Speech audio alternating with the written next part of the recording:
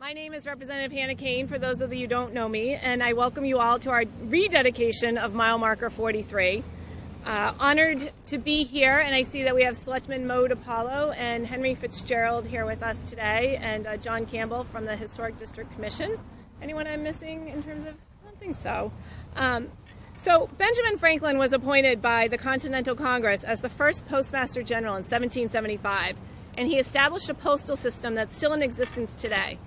My husband Jim and I live in the Old Pease Tavern. It's built in 1751, and it served as a hub of the stagecoach line operated by Levi Pease. Due to his punctuality and timeliness of delivery and dedication to the stage route between Boston and New Haven, the Pease Tavern served as one of our country's original post offices. So I'm very excited to be here today because I feel a very strong connection to this. Shrewsbury actually has two of the original Benjamin Franklin mile markers on the Boston Post Road, the second being at Dean Park entrance. By moving mile marker number 43 here today, we're keeping the marker on the historic Boston Post Road and a place where our monuments have been assembled together for our community to reflect on.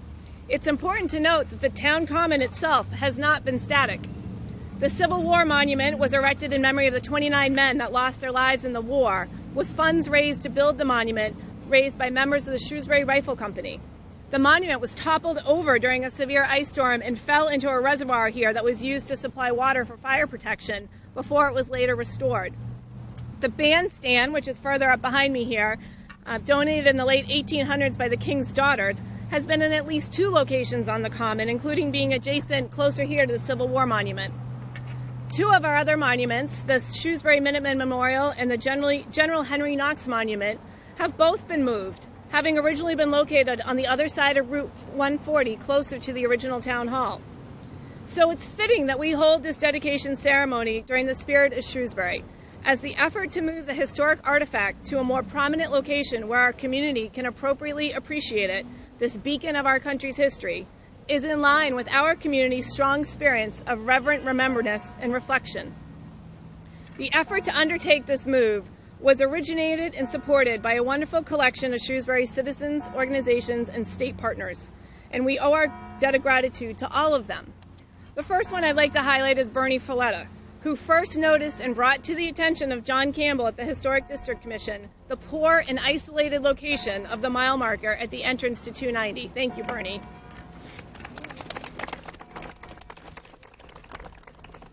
The Historic District Commission support was joined by the Shrewsbury Board of Selectmen, who approved the relocation to the town common, along with the First Congregational Church of Shrewsbury, who supported us, that this would be a fitting location.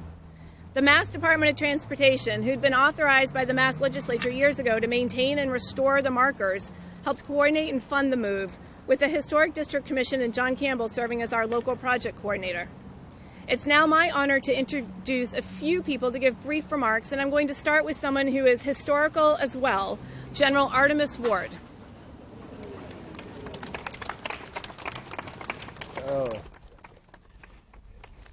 Thank you, Hannah. Good morning, or I guess it's good afternoon now. It's a pleasure to be here. Franklin and I worked together, and when this was being developed in the 18th century, he and I had a somewhat working relationship when he was in the Boston or Massachusetts area. I think it's very fitting that they relocate this to the center here of town, where the Common, the old church that actually, I was head of the building committee in 1766 when the church was built. There was a church here before, but it was too small, so they built that one. The Sumner House here, actually I built that and I gave it to the Reverend Joseph Sumner as well. And actually my father was one of the founders of Shrewsbury, Nahum Ward. This is a very historic place. It's very fitting that the marker be here. And I'm glad to see so many people turn out so we can pay tribute. So thank you, Heather. Wonderful. Yep. It's a pleasure to follow in your footsteps at the State House, General Ward. Next, I would like to introduce Angela Snell from Parks and Recreation to say a few words.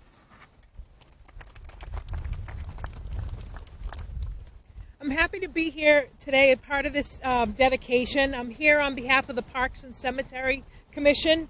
We'd like to thank the Shrewsbury Historic District Commission, John Campbell, and the Mass DOT and everybody involved in the project for helping to preserve this piece of Shrewsbury's history. It's going to be a great way for more residents to come and learn about a piece of Shrewsbury's history now that it's here at the Common, and it'll be here for years to enjoy. Thank you. Now I'd like to ask Mo DiPaolo on the Board of Selectmen, who was also in office when this was originally installed. Mo, would you join us, please?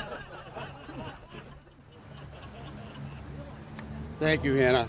And good morning. Yeah, and when this was originally done, we had to do it by hand, not with a crane like on this. So, before I start, I just want to mention and thank the employees of the Parks Department, who I know spent a lot of time up here the past couple of days getting this area prepared and getting the Common prepared. They did a great job, so thank you very much. I thought I'd talk a little bit about the Post Road, because there's so much history with that. The markers are part of the history of the Post Road.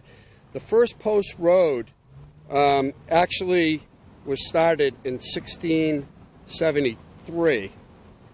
It was authorized by King Charles II in 1672. He didn't specifically authorize the road. He authorized the colonies to do something to get good communication between the colonies, and that's how it started. The original path was from Manhattan to Boston, and it was called the Boston Post Road, and as we all know it. A lot of people think Route 20 completely was the Boston Post Road, and that's not correct. Parts of Route 20 are the Boston Post Road. As the road got more used and it became congested, different governments would move the road to a different place to be able to accommodate the traffic. The first mail delivery to Boston left Manhattan January 22nd of 1673, and it was delivered to Boston on February 5th, 1673, 2.5 weeks. Just like it feels like when you're commuting into Boston in the morning to go to work. The road was really put together and organized by two governors, Governor Winthrop and Governor Lovelace, who took the initiative to get the road going. And again, they started in 1673. It had kind of a rocky history in between. There were Indian attacks and wars, there was other stuff, but it managed to stay intact. In 1751, Benjamin Franklin and William Hunter were authorized by the king to start a postal system and to do these postal routes. And William Hunter got from Pennsylvania south, and Benjamin Franklin got Pennsylvania north. And this was the first post road in North America. So this is a lot of history here. It doesn't get a lot of attention outside of New England, but it's a very historic path. So anyways, you fast forward 1753, Ben Franklin marked out the road, took 10 weeks, marked out the road, and that's how these mile markers got in. And then, of course, after the Revolution, Continental Congress made Benjamin Franklin the head of the Postal Service, and the rest is history. So this all goes back to 1673. I mean, just think about it. And there's still parts of it here. So it's really fitting that we have this in a prominent place, and that we still have it, and that we can use it as a indicator of the history of this Commonwealth and of this country. So thank you very much. Great job, Mo.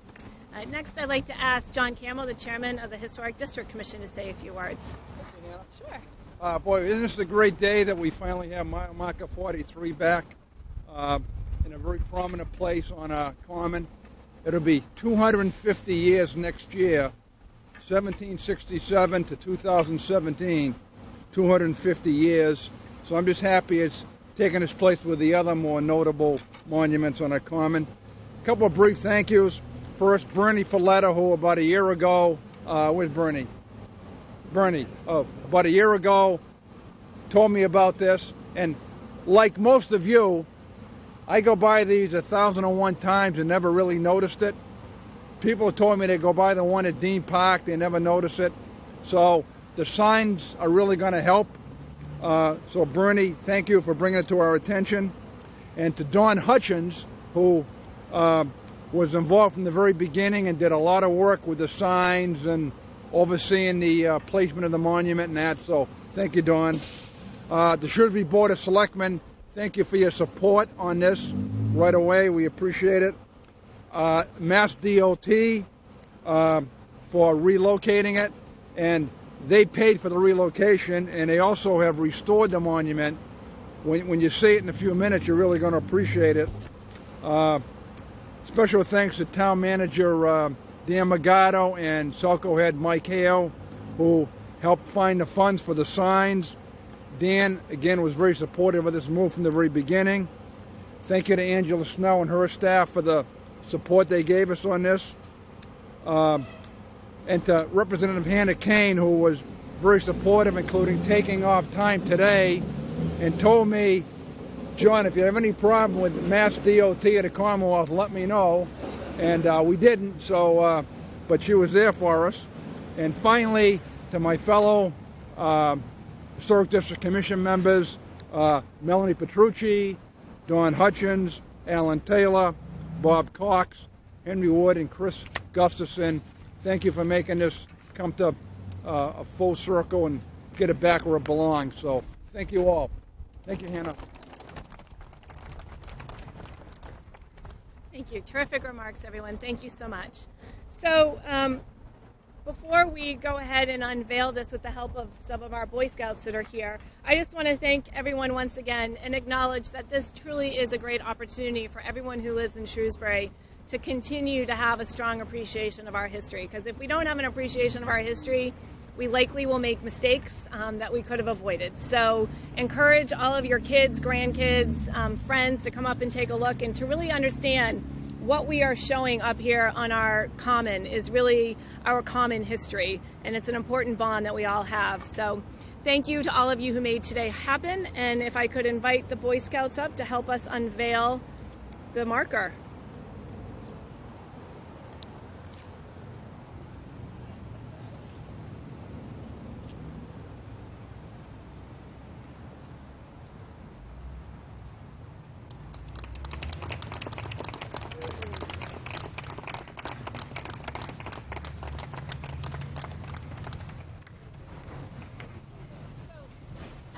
Could I ask those people who are involved in moving the mile marker here to come up so we can get a group picture? So Dawn, Bernie, Angela, team, anyone from Parks and Recs who's here, selectmen.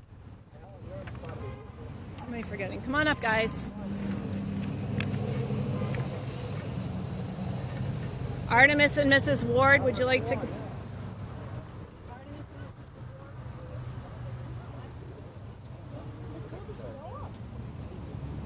On. So we're going to stand for several cameras. So we're going to do this here. Over here. So we'll start over here. Okay, good. Towards our middle grid.